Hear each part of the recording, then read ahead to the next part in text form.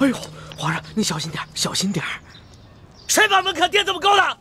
赶紧给人削平了！这，小德子还不去取传公家，快！再不削平，朕削了你的脑袋！这，皇上息怒，皇上息怒。糟了，难道东窗事发了？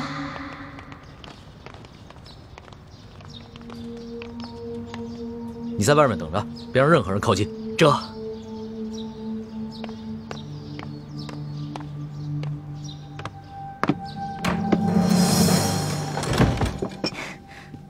龙小弟下早朝了，喝点茶吧。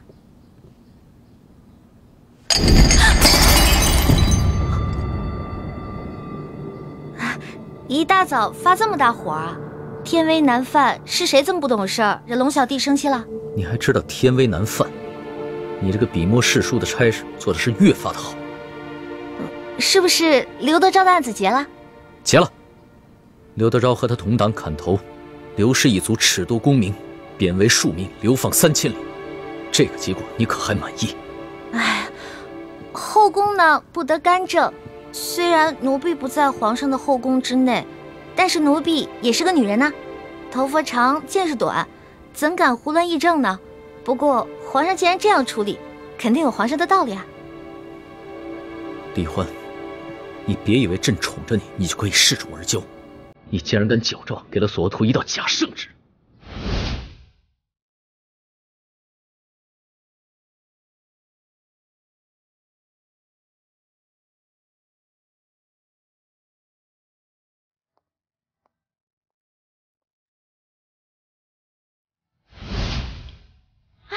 我就知道奴婢这点江湖小把戏，肯定瞒不了英明的皇上了。是不是索额图跟刑部的人发现那道圣旨是假的，要杀刘德昭全族啊？要是发现了，你还能在这儿，早就进天牢了。那也就是说，刘氏一族老少全都安然无恙了？李欢，你是真傻还是假聪明啊？你知不知道，矫诏也是欺君大罪，是要诛九族的。这件事情要是让文武百官、 太皇太后、后宫的嫔妃，甚至任何一个宫里的人知道，你就算有100颗脑袋也不够砍的。奴婢矫诏的确不对，可是皇上滥杀无辜、大开杀戒，难道就是对的吗？到了这个时候，你还不知悔改，反过来指责朕滥杀无辜，你是不是以为朕真的不敢诛你9族？奴婢根本没错，错的是皇上。反正奴婢的族人早已流散四方，根本找不到了。 奴婢一人做事一人当，如果皇上真的气不过的话，那就砍了奴婢的脑袋吧。奴婢绝不皱一下眉头，用奴婢的1颗人头换600多颗人头，值了。好，真英雄啊！那朕今天就拿你这颗脑袋去换刘氏600多颗人头。来人，传索额图。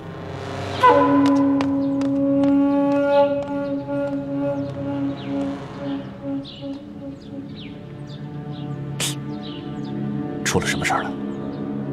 不知道，只知道皇上这么多年都没发过这么大的脾气。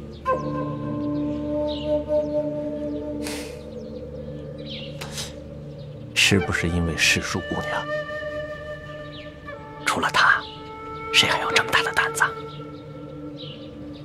是索额图到了吗？还不快给朕滚进来！这。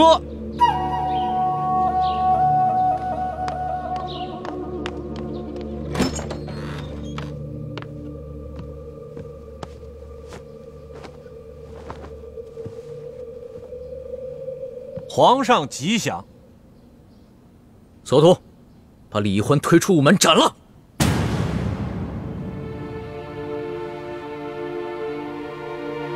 啊！世淑姑娘犯了什么事儿？皇上要砍她的头啊？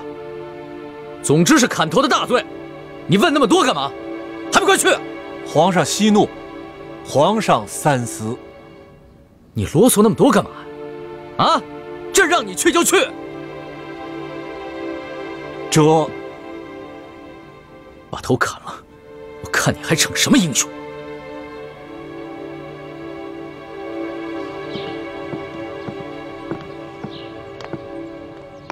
走吧，世淑姑娘。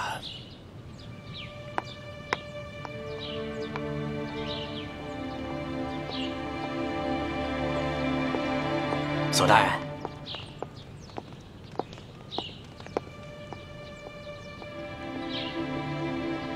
皇上真的要出斩石树姑娘？皇上是这么吩咐的。皇上虽然是这么吩咐的，但是咱家斗胆建议索大人，暂缓行刑。索大人也是聪明之人，应该明白咱家的意思。行了，多谢李公公了，你说的我心里都有数。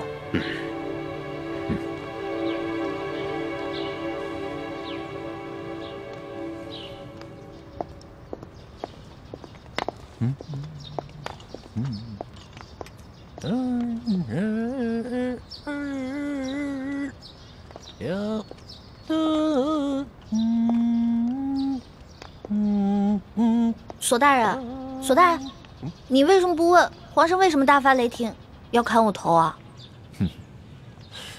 我是不敢问，也不想问呐。在这宫里头，事儿知道的越少，越安全。皇上不会真砍我头吧？哎，姑娘啊，这次山西之行，我心里看得很清楚。皇上心里对姑娘那是非常看重，姑娘啊，可不比其他人呐。如果今天我真的犯糊涂砍了你的头，那接下来皇上就该来砍我的脑袋了。那姑娘放心，咱们呢就这样慢慢的溜达，说不定我们还没有溜达到午门，皇上就派人下旨要来赦免你了。